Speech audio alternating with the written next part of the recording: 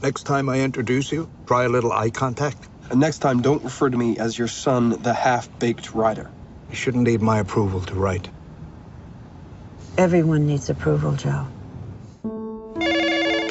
Hello? Am I speaking to Mr. Castleman? I'd like my wife to get on the extension. Hello, I'm on. It is my great honor to tell you, Mr. Castleman, that you have been chosen to receive the Nobel Prize in Literature. Tell me this isn't some great big fat joke. It's all real, darling. Breathe. Welcome to Stockholm. We are so delighted to have you here. I came across some of your stories in the college journal. Beautifully written. Joe had a very heavy hand as a teacher. Did he encourage you to keep writing? A writer writes because he has something personal to say.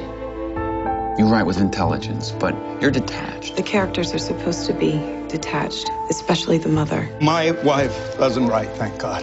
Otherwise, I'd suffer permanent writer's block. Don't ever think that you can get their approval. Whose? The men. The ones who decide who gets to be taken seriously. A writer has to write. A writer has to be read, honey. I am aware of Joe's various indiscretions. His affairs have nothing to do with you. That's a deep-seated fear of inadequacy.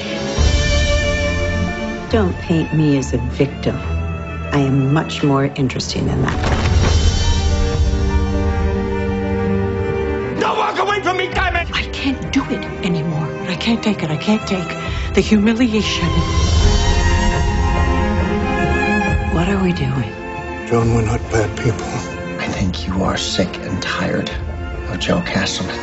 I would like to convey to you the warm congratulations of the Swedish Academy. You have reinvented the very nature of storytelling. Tell me about yourself. Do you have an occupation? I do. And what is that? I am a kingmaker.